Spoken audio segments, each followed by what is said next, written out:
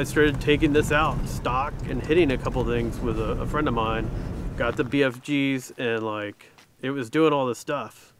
And I was like, I don't like the bumpers, I don't like the steps. All that stuff's killing ground clearance. And so it just kind of started going one thing to another. And I had this kind of long-term plan. I was like, I know what I want to do with it. And now I'm basically here where I'm at. So like, I don't know if we can get rid of this at this point because it's like a family vehicle. So I started off with, of course, the tires. I'd already hit a couple trails and started ripping off the steps off the side, so those had to come off. I ended up getting a Addicted off-road bumper. I'd also started looking at a winch because I knew if I get stuck by myself, I can get that. But then I got the Gobi roof rack. Being in DC, like, I can't go with a giant roof rack. I mean, I already have problems fitting into like a lot of the garages. I got the 4x Innovation swing out with the tire mount. I always felt like having the tire underneath the car is a bad spot if you're off-road. And then I got the 4x Innovations rock sliders. You know, I added some little lights here and there, the high lift mount, stuff like that.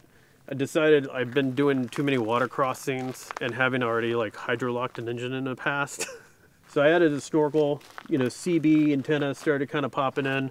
I kept searching for how to attach the CB antenna and tons of research later I found out Rego Fabrication makes a nice little like adapter for it that clips on. I ended up getting their mole panels in the back.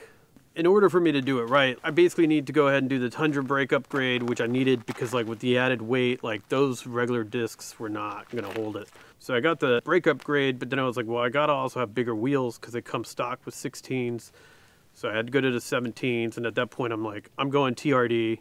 And I was like, all right, well, I'm gonna have to get a lift, new springs. Done a ton of research, and I went with the Sonoran steel kit, and it basically has a diff drop and all that stuff kind of in it. You could pick the springs. I did the Radflow front springs. I got the JBA upper control arms. The rear springs are Land Cruiser 80 wraps. I didn't want to go rooftop tent because to me that's extra storage. I have a tent for every occasion, but if I really need to, like my tent's this big. And then we have like the family tent, which is now like a Gazelle T8. It's heavy, it's big, but it's 2 rooms.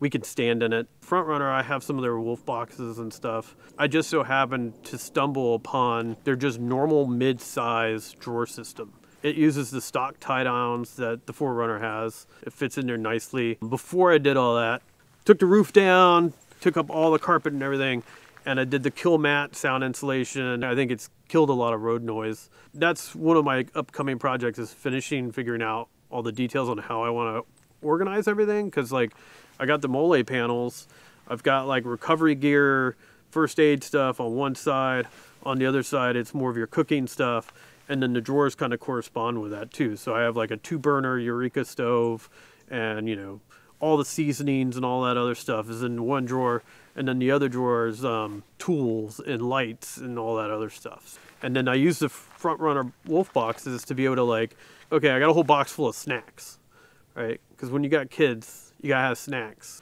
I can secure my cooler, you know, so like if I'm going off-road, I'm not having stuff flying through the air. Last year we went to like Watkins Glen State Park, stayed there for a week, unloaded, went and drove around, was able to do whatever we want to and go hiking. The 3rd gen 4runner always has a notorious frame situation. That's actually one of my future plans, is to go ahead and line the frame underneath. There's really not too many other things. Lower control arms I want to change out because the ball joints are known to just go, and it's like, I don't know, it's one of those things that I dread. I'm just like, when is it gonna happen? I like manuals, but a manual with the E-locker in the back is probably like the unicorn. I've gotten through a lot of stuff. I think the only time I've ever even used a winch at this point, other than like pulling trees, you know, down or whatever, was at Roush Creek, but it was like 12 plus inches of snow and we're trying to go up a hill. I haven't really had a moment where I'm like, I'm stuck. It's meant to be used and go have fun. We take it to the beach a lot and go camping on the beach. The older I get, I start to realize that you know, my whole childhood was spent out in the woods. I need to go back there. To me, you know, nature is where we're supposed to be. That's what we're in touch with. It helps balance me.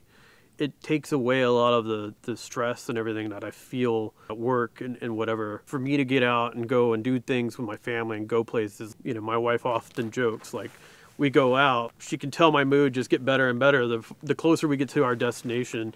You know, so it's a way for me to kind of get rebalanced and just, you know, get centered again.